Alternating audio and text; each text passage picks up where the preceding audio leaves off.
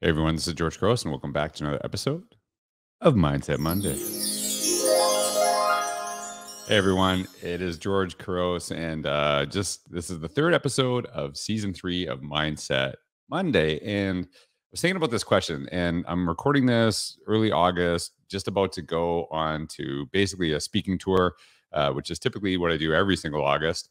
And one of the questions that I've been getting, and I was thinking about this quite a bit, is how do I stay motivated? This excitement that I'm feeling from your talk today, and that's part of my job is to get people really pumped up and inspired. And I was thinking about this. The things that I'm trying to do is really kind of celebrate people, make sure they feel valued. The second thing is to challenge people and make push them to achieve more, than they're doing. I think this is something, growth is really important to me.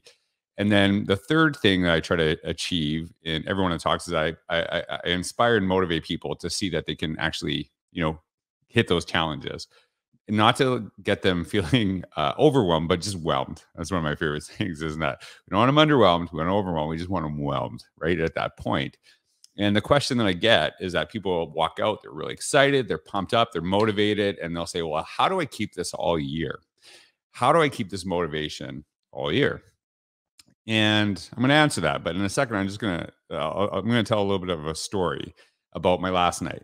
Last night, I was flying in to Orlando, and one of the things I'm realizing about living in Florida in summer is that it is stormy. There are storms galore, and they tend to happen at night. And typically, they happen in the afternoon.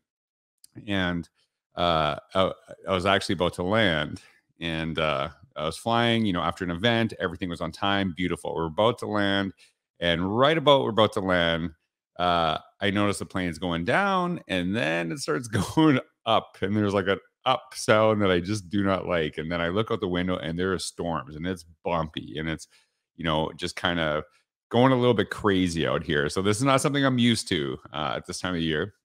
And so we're about to get there, and so I notice we go up, and then we start circling around. I was like, okay, so they're obviously outwaiting a storm, blah blah blah. So we circle, and then we're about to go down. It's really turbulence, high turbulence here.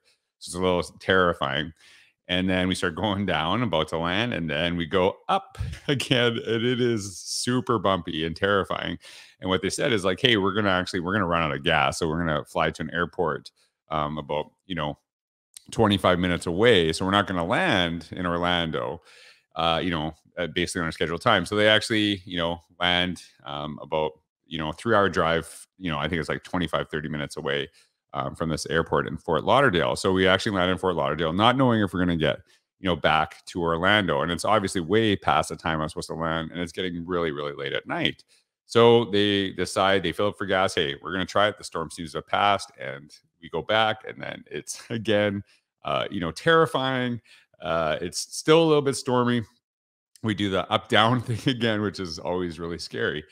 And eventually we land. So we land. I'm like, oh, finally, even though it's super late, we're gonna get home. But because they had to land at a different terminal, the person that put the gate, they like actually missed the gate, so they had to wait, another hour or so just to connect the gate. And I'm like, some people complain about this, and here's the thing: I'm all about like, I don't want to land in storms. I don't want to get struck by lightning. So you do what you need to do. I know I'm super inconvenienced but I'd rather be inconvenienced than not land. So you get it, right? I'm sure it's a plane. It's pretty amazing technology that we have. So I get home super late. I don't get home till obviously late, and then have this is like my one day that I have kind of to get stuff done, and then I'm out. I'm exhausted. And even though I'm exhausted and it was a rough night, I got up and I did my workout, did the thing that I had to do. I have a goal for steps, I have a goal for push-ups, I have like certain things I have to hit every single day. And I did them. And I'm tired, but I did them. And I think for me, when I was talking to this group yesterday, I said, look, motivation is not the key. When you're thinking about motivation, we're often thinking about what people do for us, right? That people get us inspired. And I think sometimes it's good, right? I love, once in a while working with a trainer, or, hearing an amazing speaker, things like that too, because it gets you pumped up. But it only lasts a little bit. You can't have that trainer all the time. And if you do, it's going to be very, very costly. And probably you're not really learning to figure out things on your stuff of your own. So instead of focusing on motivation, the focus really is about discipline. How do we become disciplined? That we do the things that we need to do when we especially don't want to do them. And that's the key. And what I was thinking about this morning as I'm doing this workout, and I was thinking about this as I'm sharing this, is that when you think about discipline, when you think about this, it actually leads to motivation. That if you are disciplined and you stick with the things that you have to do, that when you don't want to do them, what it actually leads to is results. And the beauty of results is that once you start seeing growth, that's the motivator. And you tend to learn to motivate and inspire yourself. And I was thinking about that on a personal aspect, but I was also thinking about this on a professional aspect. Years ago, when I was an administrator, I would spend my whole day at school. But before that, I would go to the gym in the morning. I would teach a class and, get a great workout in, go to work. And then I would actually at night go and I would write every night, and I would, blog and put stuff together. And that blog eventually led to books, right? And the discipline was, for me at that time, writing when I didn't want to write, showing up and putting in that time and effort. And eventually it led to things that I didn't even know I could achieve, which I think is really, really incredible. And I think that's the motivation. So as you're kind of thinking about this today, as you're thinking about, how will I stay motivated? It's the wrong question. We need to figure out, how do we stay disciplined? How do I do the things when I don't want to do them? How do I actually find that motivation within myself through keeping discipline and finding results?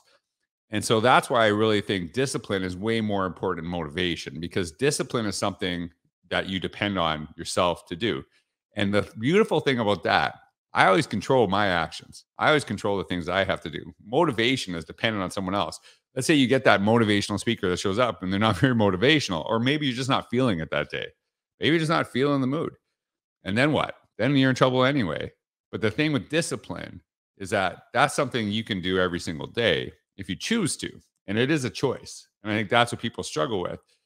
But the beautiful thing is that if you stay disciplined, you'll see results. And once you start seeing those results, that growth, it's going to actually motivate you. And the beautiful thing about motivation that you can develop in yourself is it actually helps you stay disciplined, and the cycle will just continue. So I was just thinking about that as you're thinking about some of the struggles that you have, whether it's personal, professional, whatever. Don't focus on motivation. Focus on how I stay disciplined, because that's something you can control within yourself. Just something I was thinking about. I hope you enjoyed it. It's just something, I get a lot of questions about this, and I just wanted to kind of put this down. I wrote about it last night too, and I'm going to share it in my weekly email prior to this podcast being shared. But it's just something I want to share with you all. And to be honest, I don't even know if I wanted to do this podcast today because I am so exhausted. But I committed to myself that I was going to get some podcasts done on this day because it's the one day, and I like to get my stuff done early. And so here I am, trying to model the things I'm talking about: discipline, sticking with what I committed to, maybe sometimes even when I don't want to do it. But, what's beautiful is that now that it's done, I feel good that I got it done. And I think that's part of the discipline. That's part of the motivation, is the results that you get from it. So thanks again for being a part of Mindset Monday. I hope you have a great week ahead. Thanks for all you do. Take care.